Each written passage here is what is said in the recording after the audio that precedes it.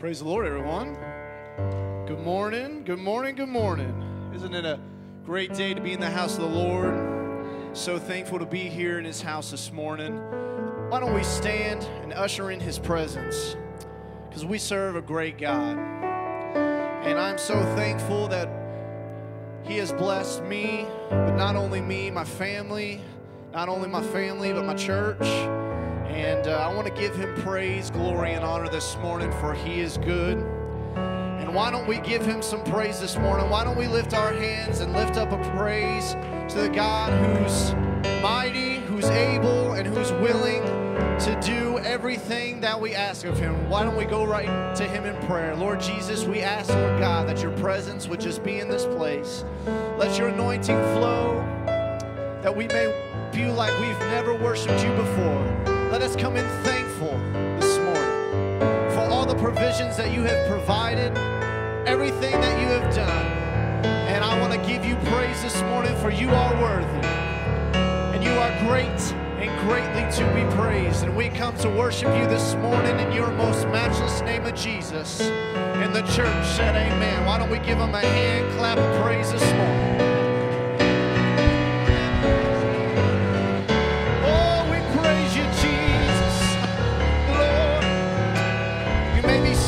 So choose, but we're going to sing about Him and how great our God is. He's God in the Father, or He's God in the Son, or He's God in the Holy Ghost, and all these three are one. I know God is God, and God don't ever change. I know God is God, and Jesus is His name. For He's God in the Father, He's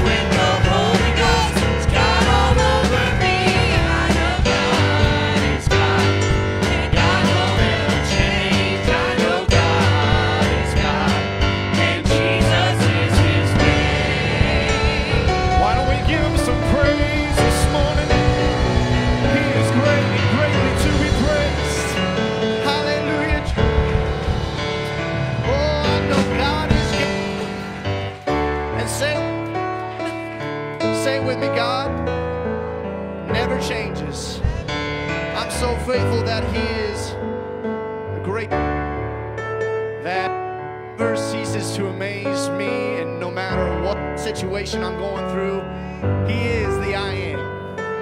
He is the God that can give exceedingly abundantly above all that we can ask or think. In the midst, when we don't think it can even be possible, because He is the I Am.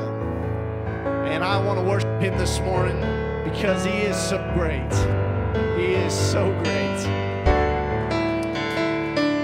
I am the Lord, I'm the Almighty God, and I am the one for whom nothing is too hard. I am the shepherd and I am the door. I am the good news to the bound and the poor. I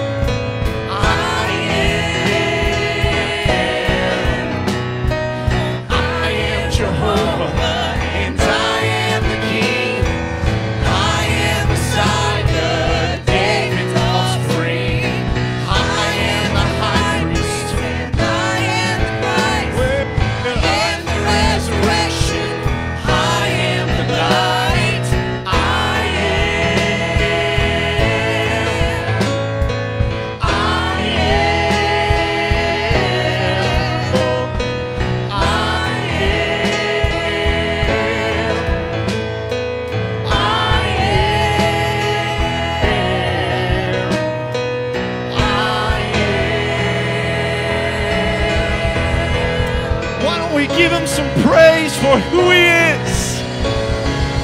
He is the I am. He is Jehovah, Messiah, the King of Kings, the Lord of Lords. Oh, hallelujah, Jesus. I don't care what's going on. I don't care how I'm feeling, but right now, Jesus, oh, you lived and you died for me. Oh, I'm so thankful this morning. Why don't we give Him another hand clap of praise? He is so worthy, so worthy, so worthy. And He is fighting every battle for us. I don't think there's a better time to relate to that like right now. I just feel so emotionally overwhelmed at times. And I'm pretty sure most of you guys do too. But what I've learned is also a time to sometimes sit back and let God do the work. Because sometimes we think we have to do all this to help and provide and, you know, support, which, yes, there are times for that. But sometimes there are situations out of our control that we just have to say, God, it's all in your hands. God, you're fighting this battle for us. If who can be...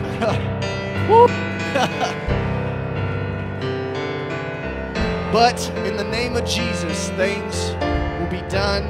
And I am ready to worship that name, for He is great.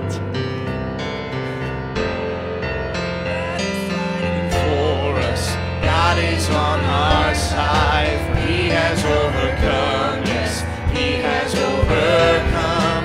We will not be shaken, we will not be moved, for Jesus, you are here. He's carrying our burdens, covering our shame. He has overcome, yes, He has overcome. We will not be shaken, you are here. I will live, I will not die. The resurrection power of Christ alive in me, and I am free in Jesus' name. And I will live, I will not die. I will declare Christ revealed, and I am healed in Jesus' name. God is fighting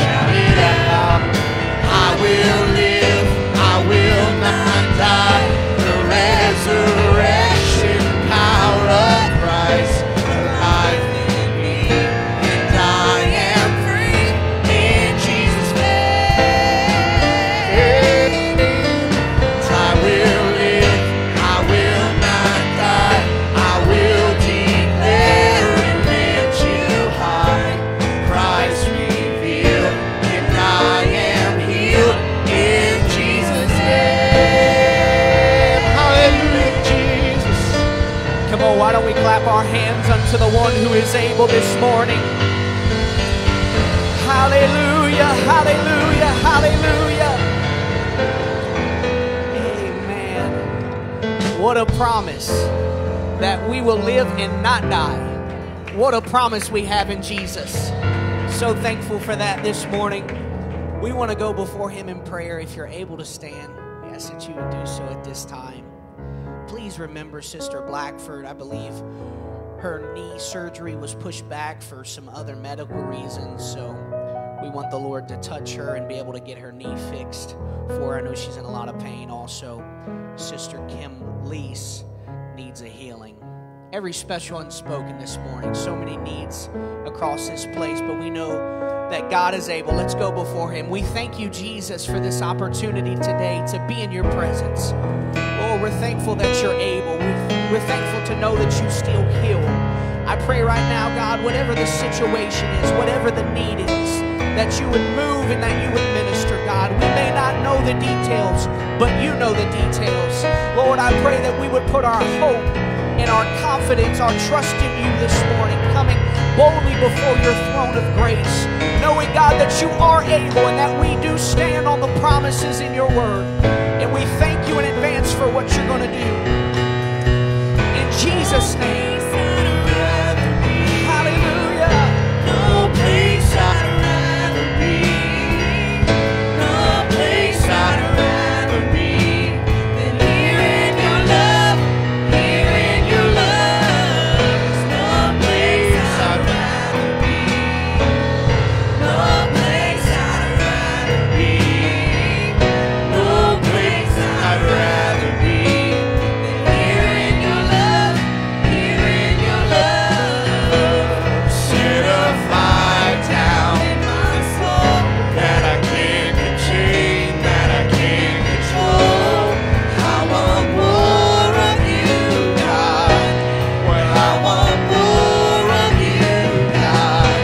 So set a fire down in my soul that I can't contain, that I can't control. I want more of you, God. Well, I want more of you, God. No place I'd rather be. No place I'd rather be. No place I'd rather be than here in your love. Here in your love. No place I'd rather be. No place I'd rather be. No place I'd rather be than here in your love. Here in your love. Set a fire down in my All across this soul place. that I can't contain, Why don't we sing that out to Jesus this morning? I want more of you.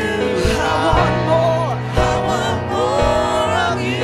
Hallelujah. Set a fire down in my soul that I can't contain, that I can't control. I want more of you, God. I want more of you, God. Can we clap our hands unto Jesus? We want more of you, Jesus. We want more of you, Lord, in this place. Hallelujah, hallelujah. Amen. You can be seated in Jesus' name as our ushers make their way this morning. Please remember, we will be having Sunday night service tonight. So if you're able to join us, please be here tonight at 6:30 for that. We also have ladies' Bible study tomorrow. Any questions, please see Sister Amanda, but I know that they would love to have you. Let's pray over this offering. Thank you, Jesus, for this opportunity to give to your kingdom. We pray that you would bless it, multiply it, help us to reach this world. In Jesus' name, amen.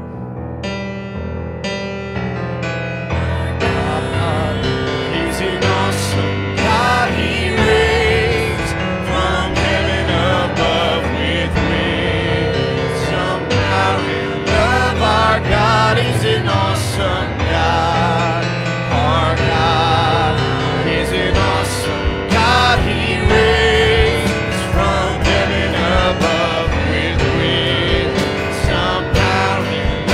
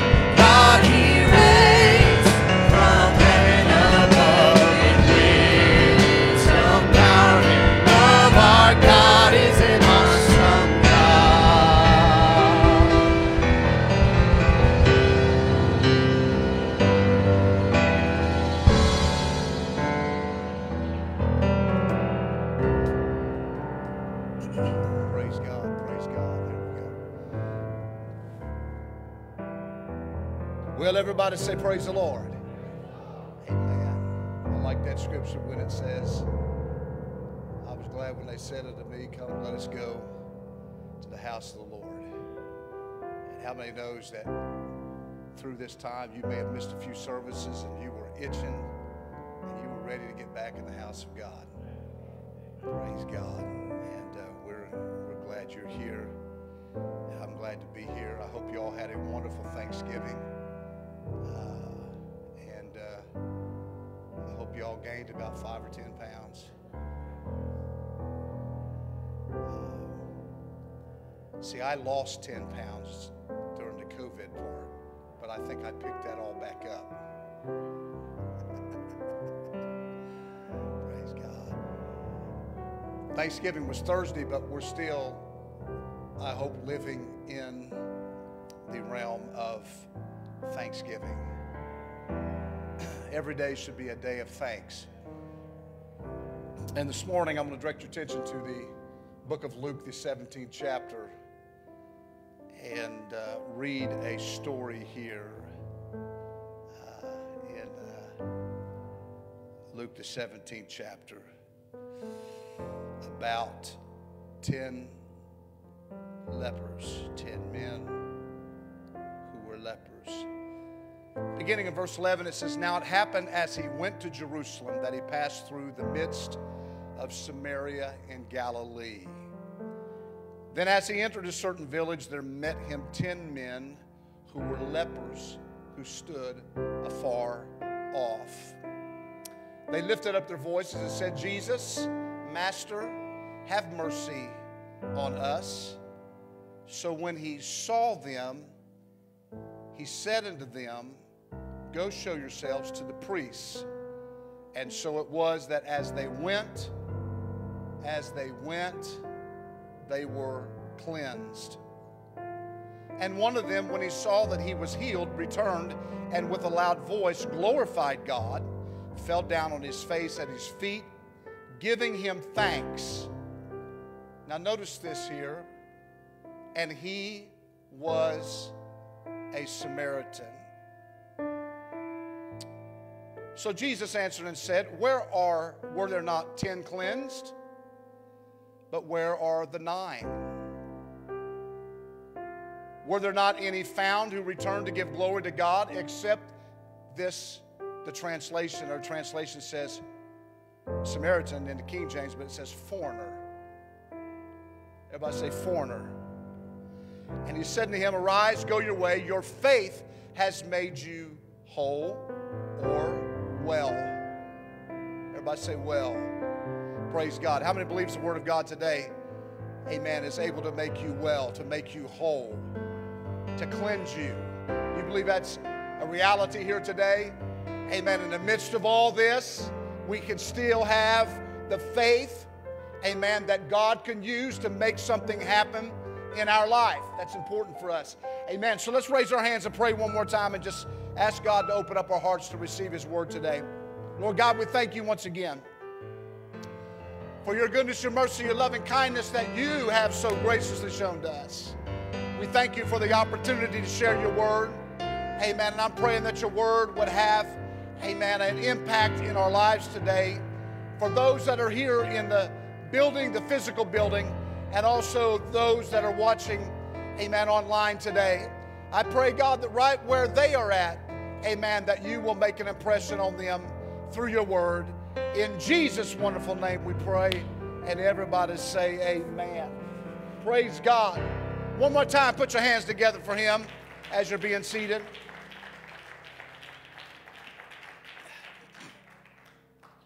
One day, the preacher came over to the house unexpectedly. Now, how many wants the preacher to come to your house unexpectedly? Huh? It wasn't uncommon for me to ride around with my dad years ago, and he'd decide off the spur of the moment, let's just drop by and see so-and-so. Nowadays, I'm a little bit more apprehensive than that because sometimes people, we'll just leave that lay. So the preacher came over to visit unexpectedly to this house, Amen. And so the lady of the house wanted to make a good impression. Amen. She instructed her little daughter to run and get the book, the good book we all love so much, and bring it here. And the daughter took off and then returned a minute or so later with a triumphant look on her face. And she presented to her the Sears catalog. You see, this story is quite the embodiment of our human nature, which is simply to ask, ask, ask. And in this case, as most children, this little girl's choice of reading material was a book that I used to look at when I was a kid growing up. That was great, to get the Sears Roebuck catalog and go page by page and look at the toys.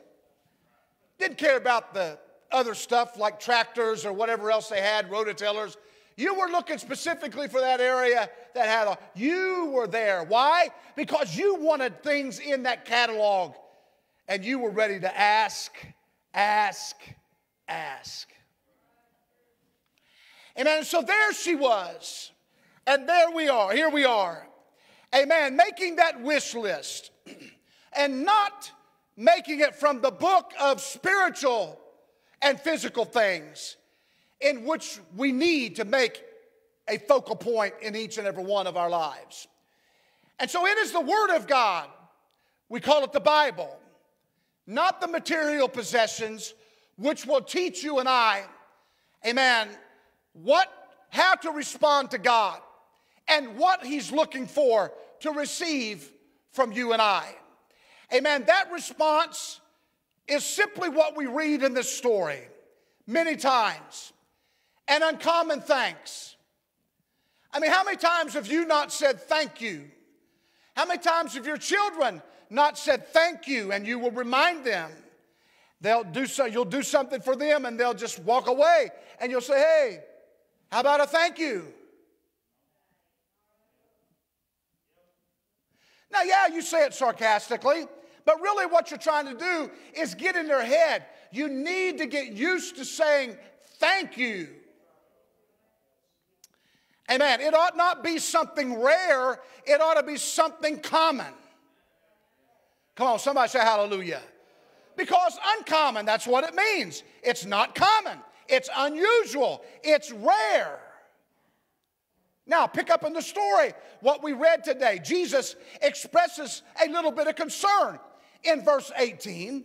Amen. When he said, was no one found to return and give praise to God except this Samaritan, this foreigner?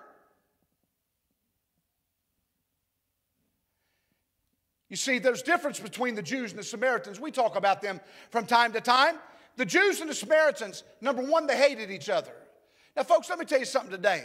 There ain't nothing worth hating everybody over. All right? You know, you hear me say all the time, amen, that there's nothing in my life worth going to hell over. Right? Amen. Take care of things. Make them right.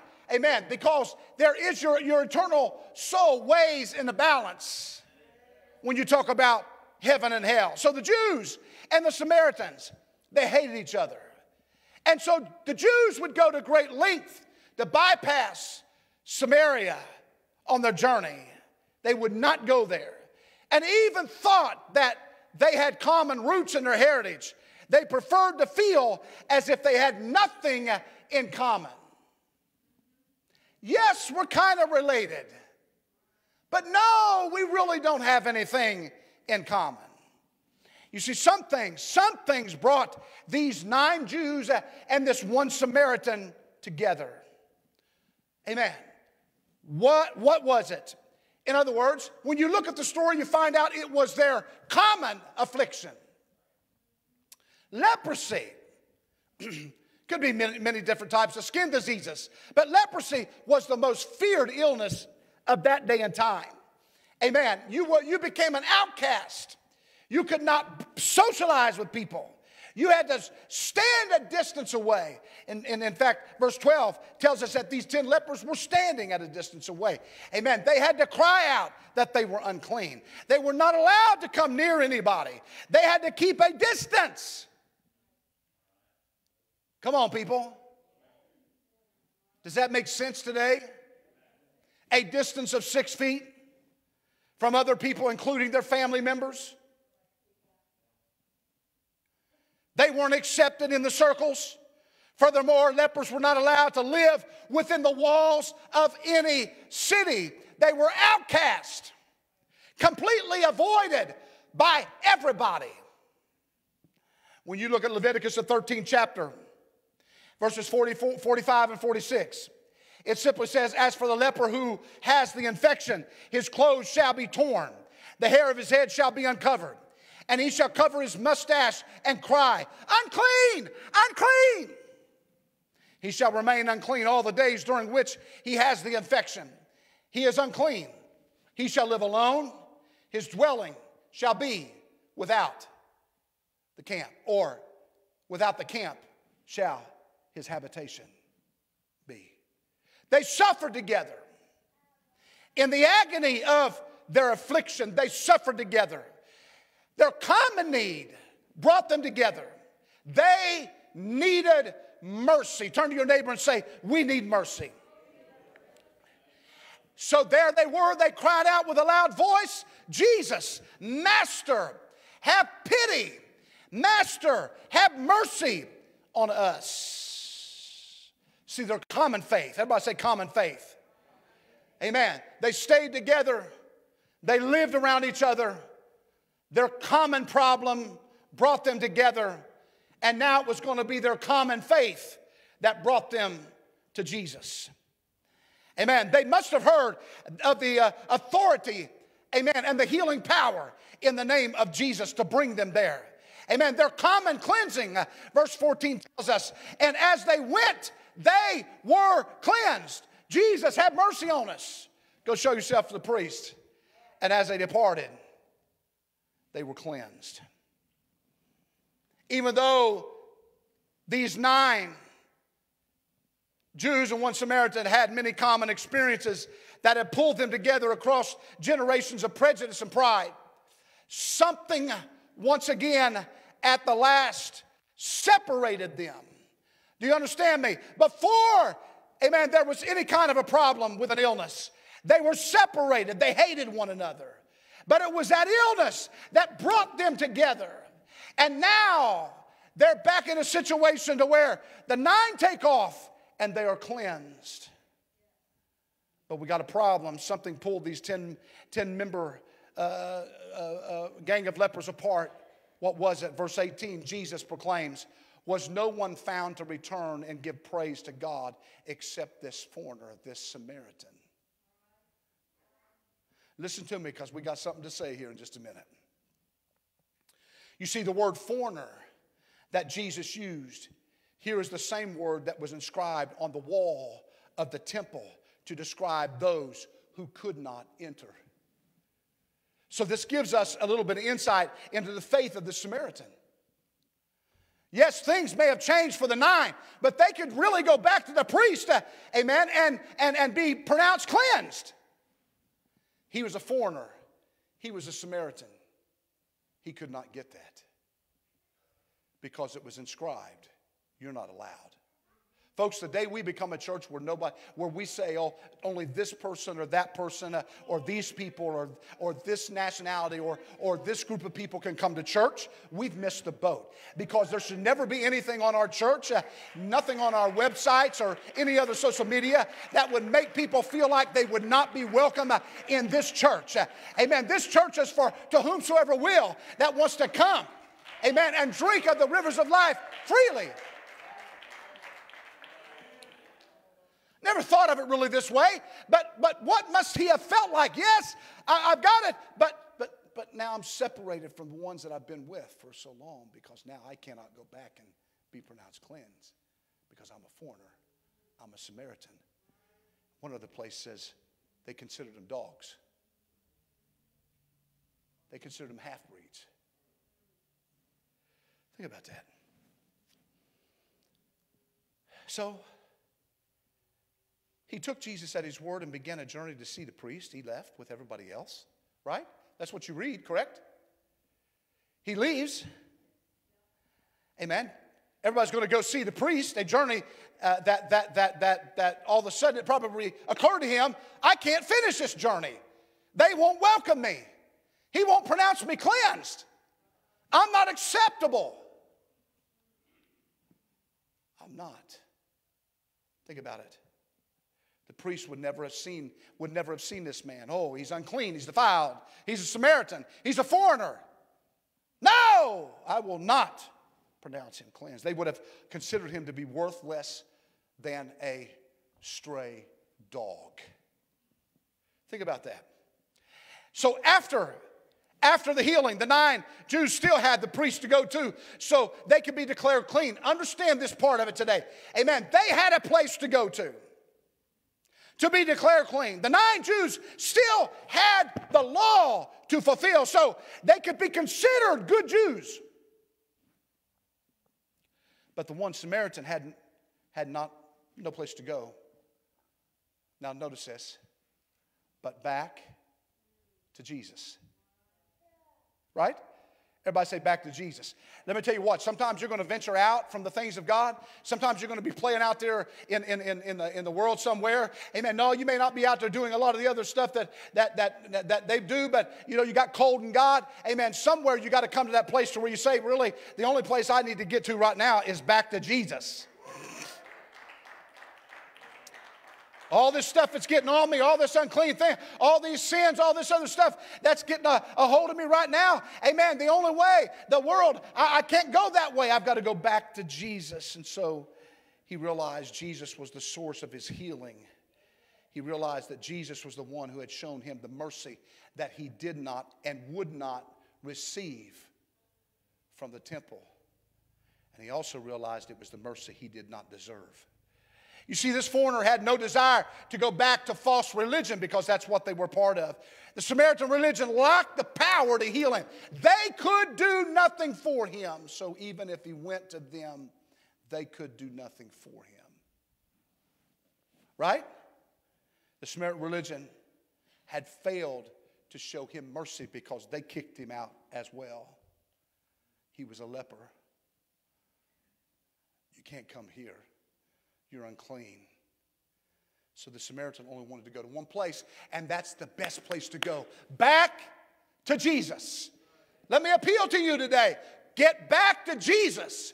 No matter what's going on in our world today, no matter what the chaos is, no matter what they tell you out there, amen, the best place to go is back to Jesus. Oh, let's clap our hands and praise him together right now. So we presume a lot of things, but the greatest cause to separate the Samaritan from the 9 Jews was what? Was it the fact that he couldn't go to the temple and be cleansed? Was it the fact that he really wasn't going to be accepted among his own people? Amen. He realized going back to Jesus, what was the thing that separated him from the other 9? It was that willing, that uncommon thanks. Everybody say uncommon thanks. Amen. It was this uncommon thankfulness. We just came through Thanksgiving. We sat at our house, and we do it every year, and everybody was there. Amen. I won't say how many because we're on the internet. But we had, it was all family. And so we're sitting there, and as we do every year, we start from the youngest, and we go all the way up, and we tell what we're thankful for.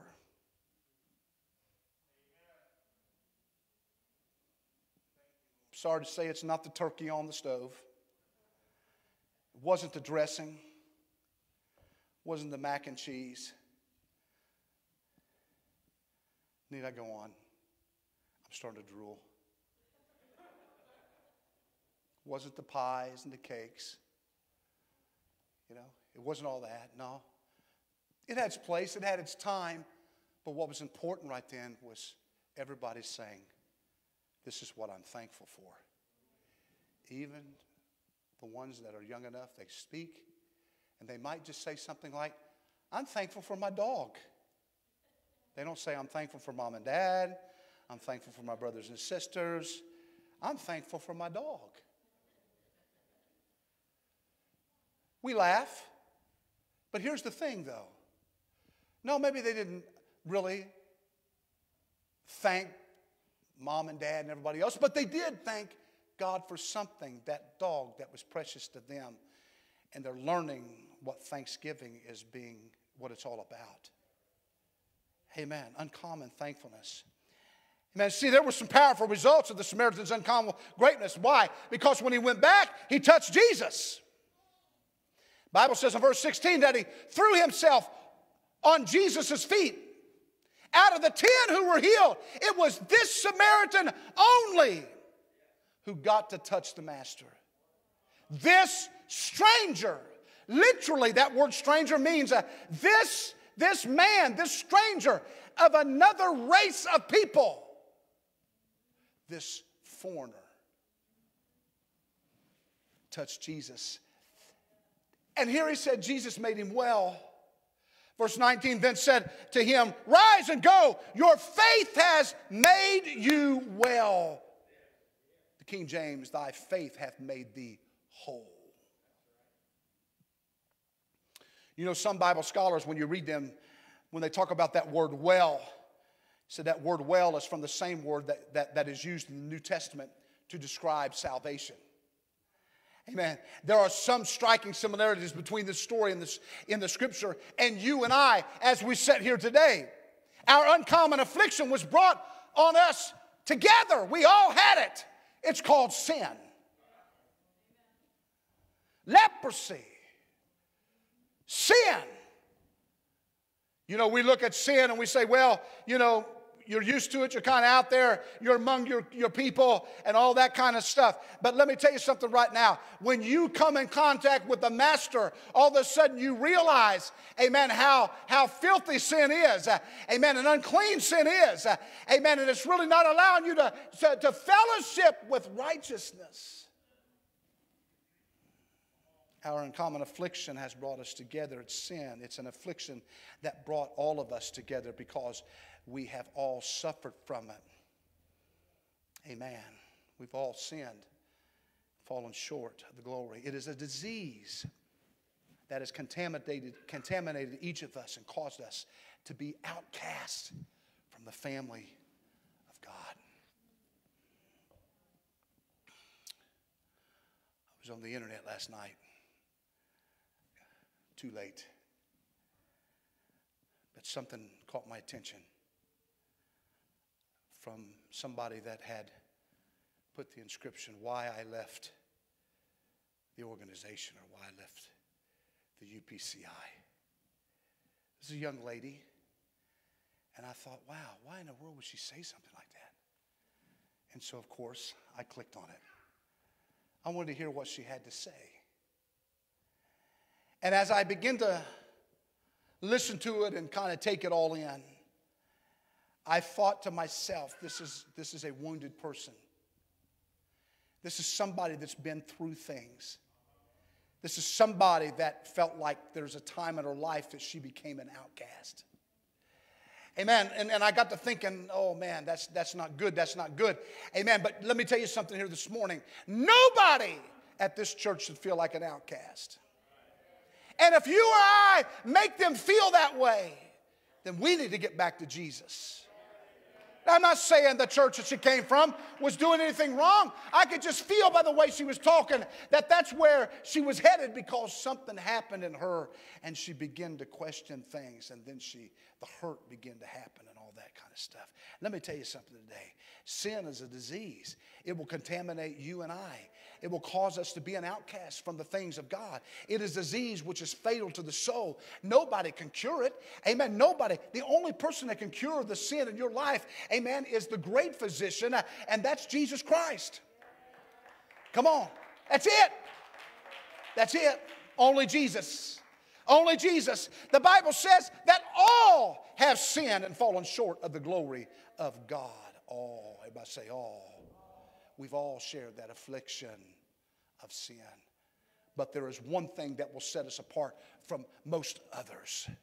What would that be? It's that thankfulness.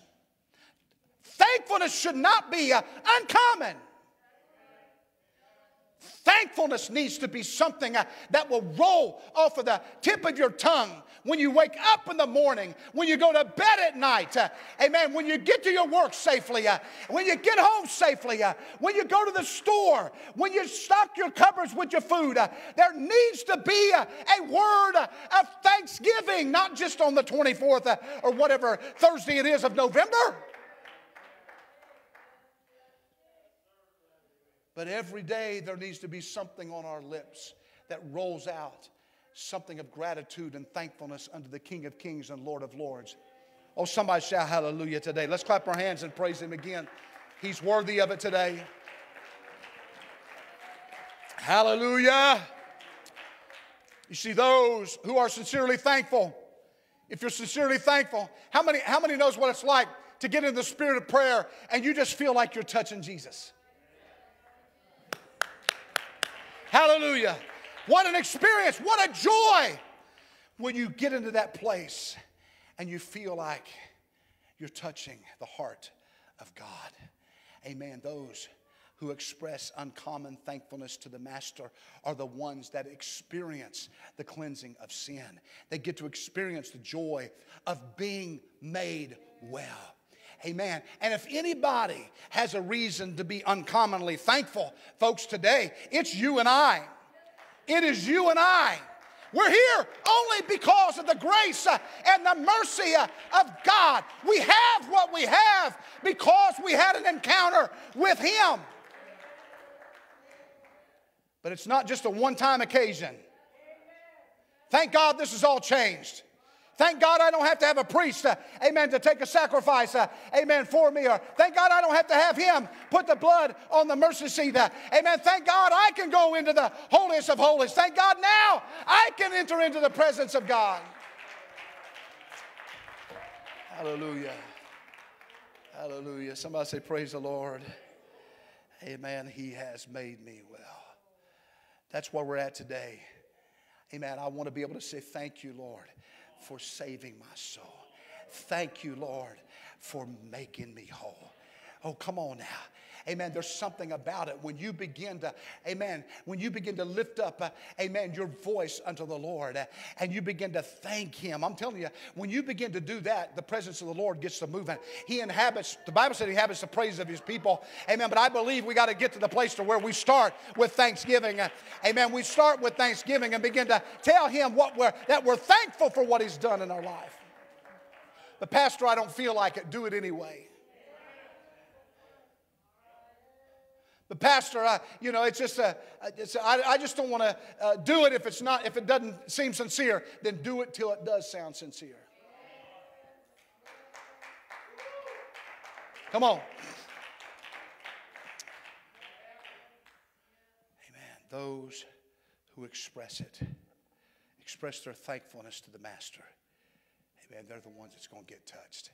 Something different's going to happen to them. Hello? I'm closing this down.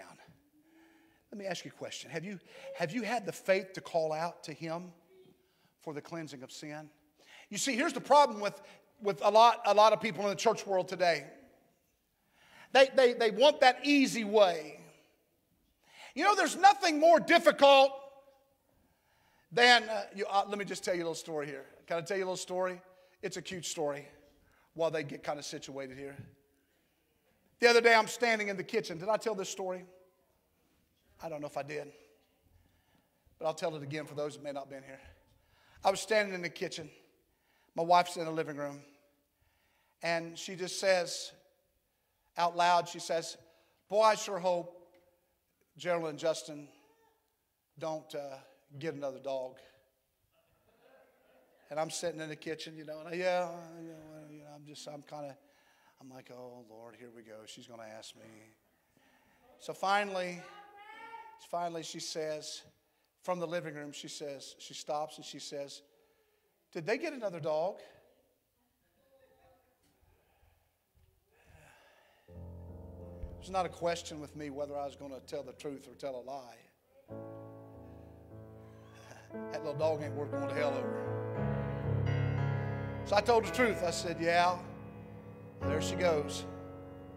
So later on, my daughter's smiling at me and she says, "Did you tell Mom that we had that other dog?" And I said, "I did.